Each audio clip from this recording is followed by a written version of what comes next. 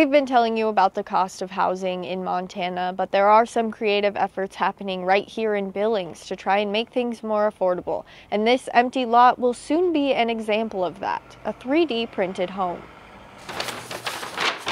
It's a cool opportunity for Montana to be at the forefront of something that's going to dramatically change the industry, not only here, but across the nation.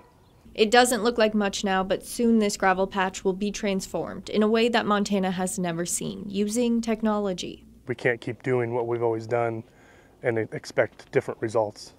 So we're going to have to try something new. Tim Stark is reimagining the way people think about construction, using a 3D printer to build faster and eventually more affordable housing. So we're trying to find out, how we can build something that will last longer than these and perform better than what we've conventionally built in the past. Stark and his company, Bespoke of Montana, have been working on this plan for years, becoming the first to gain the state's approval to build 3D printed homes in 2022.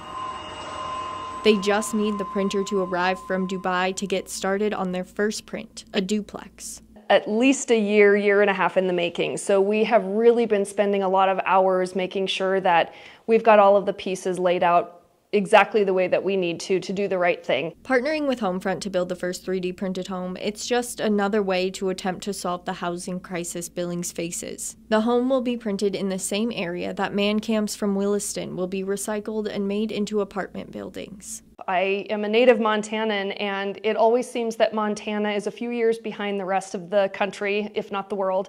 And in this particular case, we're actually at the forefront of it. A step in the right direction, with 2 more units soon to be on the market. I would anticipate that somebody would get to spend Christmas in here this year. In Billings, Haley Monaco, MTN News.